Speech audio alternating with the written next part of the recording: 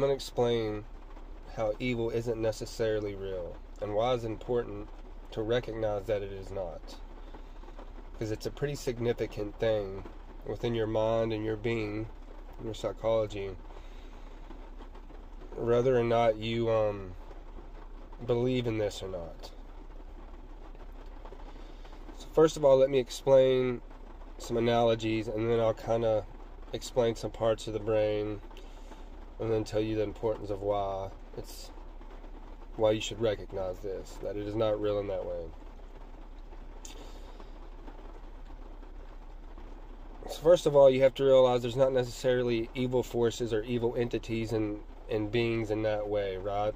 And you can look at this as look at it in nature, for example. This being a whole, right? Oneness, one mind in that way.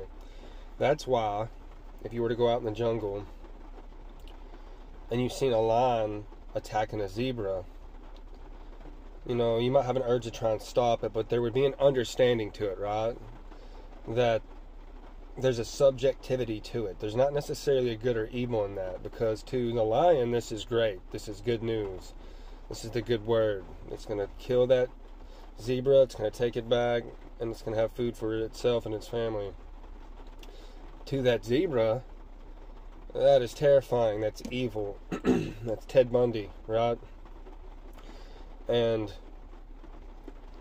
it being a subjective experience, this whole gives way for that, for the mind to kind of choose between good and evil, but for that scenario to happen in itself. Not that there's good and evil in any place in that, right? This being a whole, a subjective experience, it breeds the ability for that situation to happen. And you can kind of recognize in that situation that there's not necessarily anything evil in the line. You know, it's a part of nature. And it's the same thing with the human species, right? You might look at another human like a Ted Bundy, a Charles Manson, a Gacy, Jeffrey Dahmer, any kind of horrific killer like that, right? Any kind of horrific mind, and say they have something evil inside of them, but that's not so at all. Just like with the lion and the zebra, we're animal too. We're mammals, right? We're just at the top of the food chain, the animal kingdom, and we kind of mentally separate ourselves from the rest of nature so we can, unlike them, convince ourselves differently that when we die, you know, we're not just perishing back into the ground, into the hole in that way, right? We got to separate ourselves from them. So we do that with other things too that's horrible about ourselves, about the human species, about the human race. But indeed, there's nothing necessarily evil in those people, right? This is a whole. It's a subjective experience. So to them, in that moment, when they're doing that to you, they're like that mountain lion, that predator, right? And then it's kind of like you're that prey in that moment. And there's not necessarily anything good or evil in between that. It's not correct, right? There's not a sense of compassion in that other being, right? Something is missing. Something is absence in them in that way, right? That's not correct action. It's not to say what they're doing is necessarily right in that way, but in that same sense, from their perspective and from where their subjectivity is at, that's what they are, okay? And you have to understand as well that there's parts of the brain that in these individuals is not functioning properly. Whether it's the prefrontal cortex, which is responsible for guilt and empathy, or the amygdala, which mediates fear and anxiety. Many other parts of the brain too, right, that have things to do with this, with an individual acting like that. But those two things especially, if they're not functioning right, they're not going to be able to feel remorse for you. They're not going to be able to have any kind of fear or anxiety towards the consequences because the amygdala is not working right for them. And this goes back into some of my other videos where it talks about, you know, someone can hit their head and go from being a very faithful, honest, upfront person to being a liar and a cheater. They hit their head and their whole entire being has changed. Their whole entire psychology, right? Like I said in my other videos, some people can hit their head or get in a wreck and not even remember who they are at all. It's like a fresh restart. There's no identity to it at all. So to get back on track, these beings, it's not like there's anything evil inside of them making them do these things, right? It's that parts of the brain are not functioning right, so therefore they cannot make the right decisions. They're going off impulses that a lot of people actually do have deep within their being, the shadow part of them, to be this animalistic, just animal-like being, right? But their impulses to do that, or the thoughts, can't be purified or pushed away because these parts of the brain are not working. So they come to surface and then they just act on them, and it gets deeper and deeper, the impulses get thicker.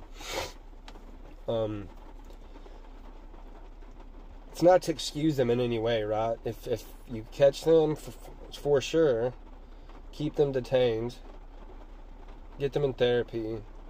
It's not to excuse them in any way. It's just to make it very clear that there's not necessarily anything evil within these beings.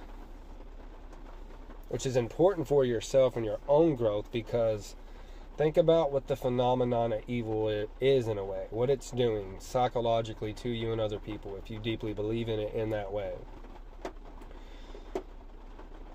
Off of the bat, it's implying that there is something that is out of your hands in that way. That something could take over you, like an evil force, or there's just some other forces outside of you that's pretty much responsible for all of this, right? So then psychologically, that's also mentally preparing you to go the opposite way, which is into your own spiritual growth, into any kind of what would be considered like good or godliness, because psychologically too, then you are already assuming that there's just something else above you that is greater and mightier, that Christ consciousness, Buddha consciousness, Allah consciousness, whatever you want to call it. And it kind of puts you under it. It makes it to where you never really even begin to think that you could achieve anything higher than yourself, which is being a human, right? To become super conscious. So it just sets you up for failure in that way. And it makes you unresponsible. You have to recognize, and another deep part of spirituality is to deeply recognize that you are responsible. In this present moment, you are responsible. And you have to be willing to accept in the present moment anything that is happening to you totally. Saying something is evil or an outside force in that way, you're just taking yourself out of the presentness. You're setting yourself psychologically up for all kinds of other fears, and just kind of putting a barrier up between real growth. Because in that, you're not really also able to recognize reality for what it is. That's another, I think, important part of spirituality, or whatever you want to call that, right? I don't even like calling this spirituality. Like I don't want to say I dislike that word, but I don't even want to call it that, because what I'm doing is just trying to get to the bottom of what reality is in the clearest form possible, without any kind of extra magic to it in that way. All right, so, but it's just important to recognize this, because if you still believe in evil, you're not really seeing reality for what it is. To the core, utterly for what it is, how raw it is. It's reality. Reality is very raw. So, as long as you believe in good and evil in that way, you're still kind of in the fairy tale aspect of the mind, like the imagination. Like you're still kind of like a child in the sense thinking, I wonder what Santa Claus is like at the North Pole. That same device, that same area of mind that you're in and you're thinking of when you're talking about Santa Claus and what the North Pole might be like, or what he does after Christmas, the other 11 months, that's that same area, You're still kind of, that's not what is. It's not real. And the whole point of yourself on that path is to come to that kind of realness, right? Not to just lie to yourself in any kind of way. You want to get to the bottom of everything. You want to know what is with no extra layers over it, right? Because in that, you're going to be able to look at yourself fully as well. You have to Another important aspect of realizing that evil outwardly as a force that's just from an outside source, not being real, is it makes you realize that within yourself you have this shadow side to you, right? Where you have the ego, which is, the typical word, egotistical, this high and mighty sense somebody has themselves, where they can't let other people see them any lesser, but in the ego, that's decorating yourself, right? It's decorating that sense of I away from being animalistic, from you being able to have any of these darker sides in you, whether it's just extreme aggression, murder, bad thoughts. The ego is decorating itself up away from that part of yourself. And so long as you believe in evil or some kind of outside source, you're never really able to recognize your own shadow in that way. Really take that into consideration. You have to be able to take full responsibility for your being, which includes the fact that you can be very animalistic, very raw. There's times that you've acted totally out of control, right? You've had good friends or good family members and you've done something completely out of your character. Later, you've thought about this and been like, damn, that wasn't me. I don't know why I acted like that. That was kind of wild. That's your shadow aspect of yourself in your unconscious that you haven't ever brought to the awareness, right? It's not to discard anything. This isn't to discard the ego or the shadow in that way, right? You're just becoming aware of it and watching it enough to see through them. See them for what they are. So long as you're not ever aware of this, what's behind your ego, this shadow aspect of yourself that I guess is what others would label as evil, you're not ever going to really be able to become fully whole in that way yourself. See how that works? See how tricky the ego is? So long as there's other people out there that are doing horrific things, shadowistic, animalistic things, and you're convinced that that's just evil, and that's nothing you could ever do, and that's not in the human species, that's not right, that's an outside evil force, you're never going to be able to accept it in yourself, your own shadow, your own dark sides, right? That's very important to this. It's not just about recognizing all the great things about yourself and just sitting in the present and waiting for something to happen. In that presentness, this is going to be a gradual process, right? You're going to be present, you're going to be trying to achieve the state of no mind and having this recognition, but while you're doing these things, you're not just going to be becoming aware in the present moment, you're going to be becoming aware of yourself and these dark sides of yourself, because in that meditation, you're going to be separating yourself from just all that unconscious action and thought, right? Usually you're in with the unconscious action and thought, and you're not aware you're doing it, right? But the more you become aware of yourself, the more you become present, and you go to that spot, you kind of distance yourself to where you can watch these unconscious actions within yourself and stop it almost before it happens. So, in saying that, that's why it's important to really accept the fact that evil is not real in that way. Think about it like this. In a lot of, religious texts, I don't know about necessarily a lot of other religions, but I know in a lot of the Bible's text, it says it itself that God is all that is good and evil, right? He's created all that is good and evil. Don't take it so, so much so like there's two separations in that, like good and evil, right? It's implying that God being the whole, right? The whole being God, in that way, consciousness. Within this whole, there is the line and the zebra. There is that good and that evil, what your mind perceives as good and evil. And you can reach your own state of holiness, that Godhead, right?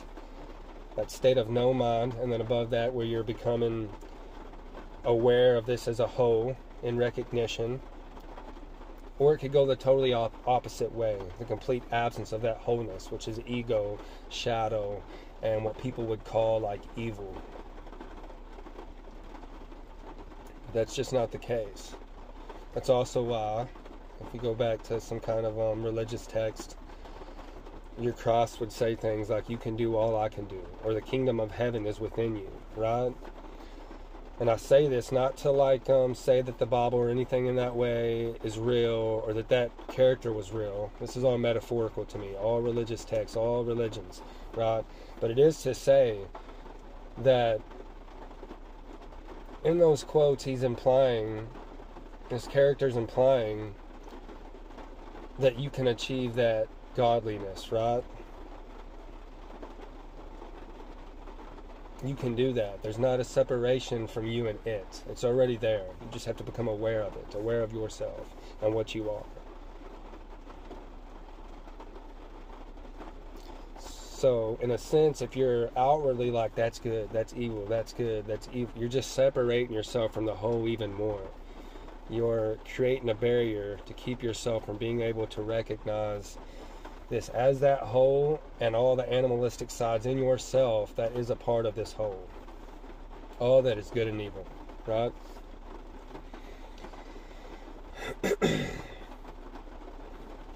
You take a lot of those religious texts literal, it doesn't make very much sense. But if you can look at it from a metaphorical sense and add it all up together, a lot of it is implying this oneness.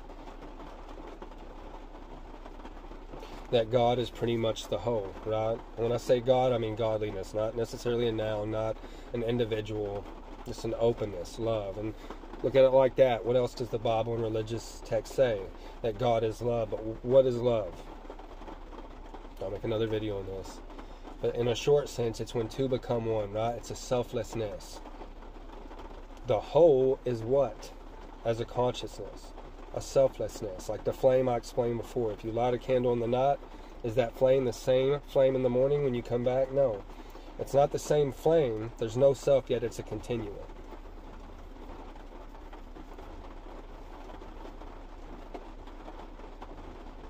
And if you ever want to actually be able to come present and have that recognition to become one, you in reality as a whole, and become that state of love, godliness, you're not going to be able to hold on to those outward concepts of good and evil necessarily. Which in another sense, or another topic, but in the same way that a lot of other aspects of reality are lesser and more degrees of the same one phenomenon, like cold and hot, darkness and light, love and fear, so is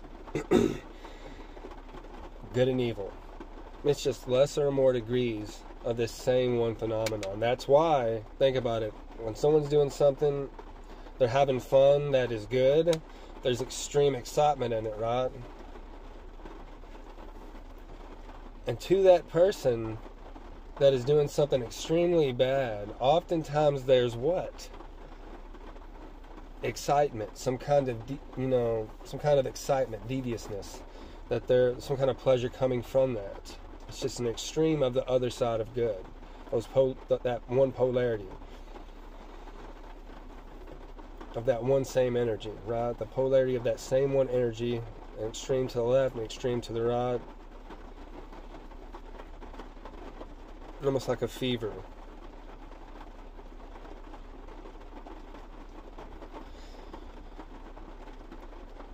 So I do think it's funny that as technologically advanced as society has become, and as wise as society has become, whether it's through our politicians and your priest, I find it funny and odd that they still preach, that sense of evil like that. As if they don't want you to come to your own sense of power, right? To your own realization. Look at your money, On the money, it has that pyramid with the all-seeing eye at the top of it. It almost gives you a sense that they know something you don't, right? And almost in the way that they can be cold-hearted. It's almost as if they know, they become aware of the fact that this is a whole and it's very animalistic, but they just couldn't achieve, since they can't feel compassion. Like, you always say these high CEOs that are rich, the highest people up there on the totem pole, that they're psychopaths, they don't have feelings. Yeah, that's most likely true. The amygdala prefrontal cortex of the brain, all these parts most likely aren't operating right. But they've gotten up there high enough to become intelligent enough and aware enough that, you know, this is a whole in that way. Maybe there's some kind of oneness to it. So there's no judgment after this. Therefore, they can just do whatever they want in that way. Because the things I talk about on this channel and on my page, I don't see how others that are just supposed to be higher than me up there, right, the lead of the world, aren't aware of this. Because you can recognize these things, right? You can recognize this being one, how cold and hot are one thing, darkness and light are one thing, how there is no self. You can recognize these things. That doesn't mean you're necessarily going to go all the way, become a state of love and compassion, right? And just a witness, right? But you can become aware of these things and kind of discard it and still be egotistical. You know, go back into the unconscious, I guess, if you will. So, just be aware of that. I think it's important to recognize that evil isn't real for a lot more reasons than just your typical religious debate. And this isn't to make excuses for those that do horrific things. It's just to elaborate on the fact that even the Bible says all sins are equal. All sins are ego. That's what it's saying pretty much. And ego isn't something supernatural. Right? But for sure, leave some comments below if you agree with this or disagree, or if you have any other insights. Because if you have a good insight or any kind of extra idea that I find would be beneficial for people to know about, I'll screenshot it and I'll put it in one of the videos, and I'll talk about it as well. So they'll know who you are, that it was your idea, and we'll discuss it. I guess my point is just take responsibility, and that's how you'll get to the ultimate. That's how you'll actually find what truth is. Evil in that way has no force to it. Only the truth does. Only awareness does. You can have a mountain of lies, and it cannot do anything to the truth.